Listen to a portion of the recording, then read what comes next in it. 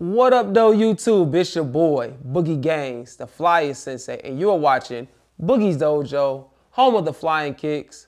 Don't forget to hit that like button. It's your first time kicking in the dojo, subscribe. So today, kicks that are flying in is the Air Jordan 3 Fears. Let's get it. Yeah. About to go to work. I'm going in. Listen.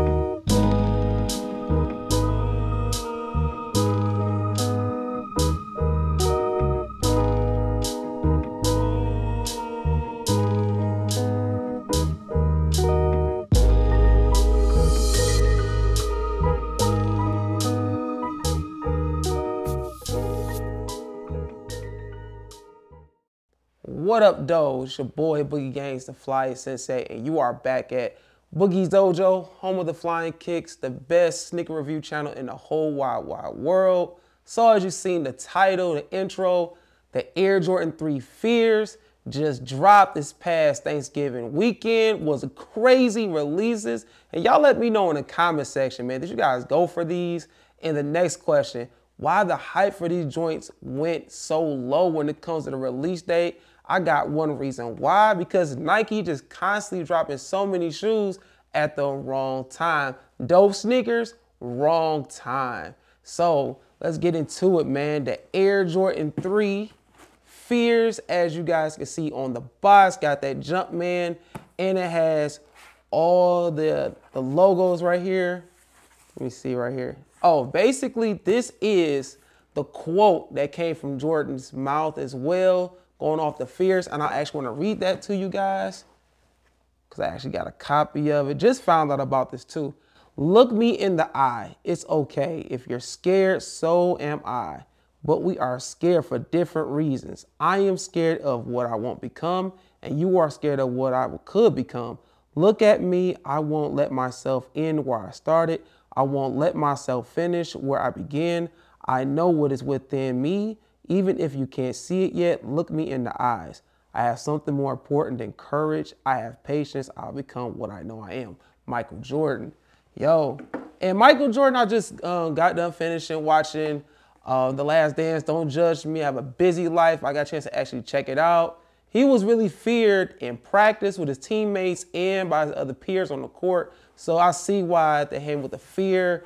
The reason why people really just feared that man. So here we go, guys. The Air Jordan 3 Retro, Night Stadium, total orange. And this is personal size for your boy, size 12. So these joints actually came out in 2013.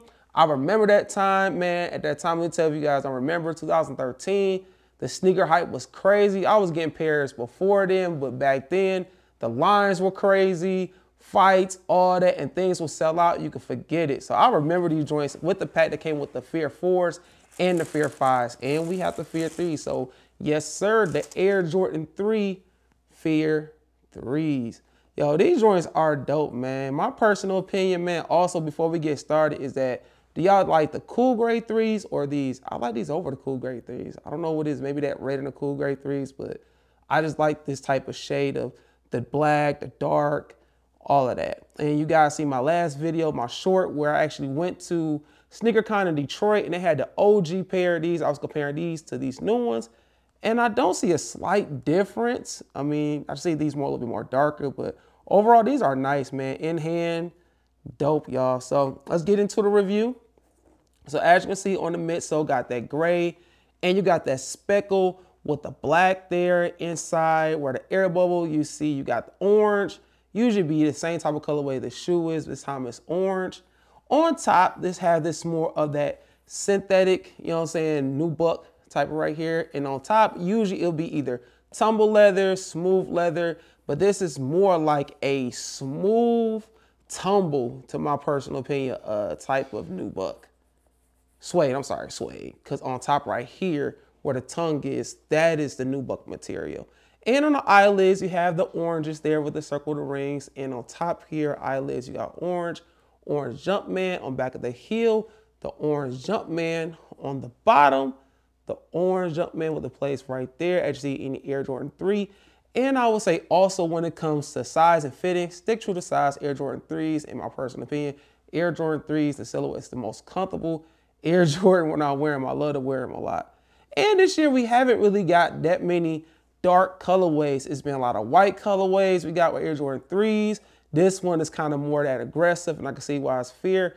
And on the top right here, it's like the elephant print. It's like darker elephant print, and it's more consistent versus, I know you guys will hate me for this, the Air Jordan 3 Reimagined was not consistent with the elephant print, which is pretty cool. I like it, man. So I'm glad these things came back around. And also, out of the pack, would you like to see the 4s come back or the 5s come back? But not seeing this much being a successful shoe, I'm not sure that will ever happen, but that would be a sad occasion. I would like to see the 5s come back. 4s is cool, but I want to see the 5s, like the 5s. So yeah, this shoe overall, I'm going to give it my Ninja Stars as well.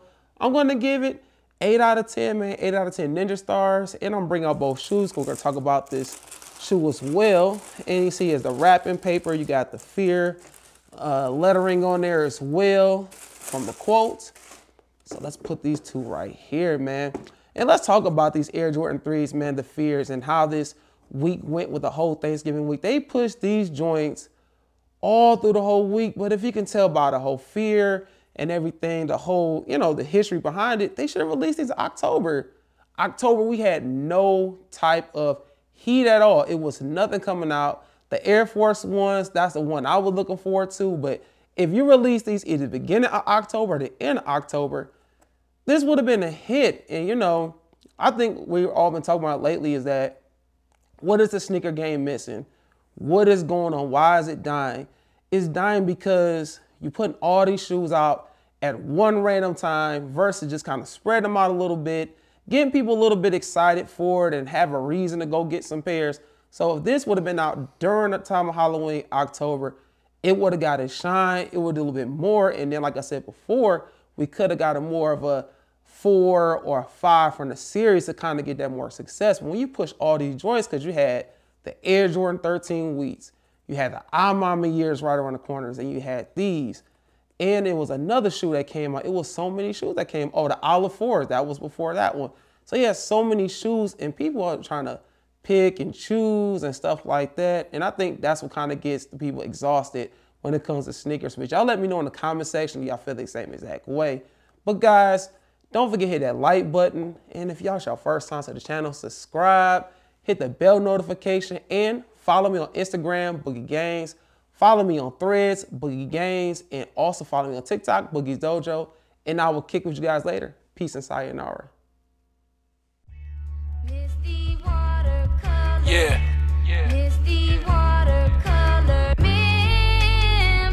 I just showed up the paint.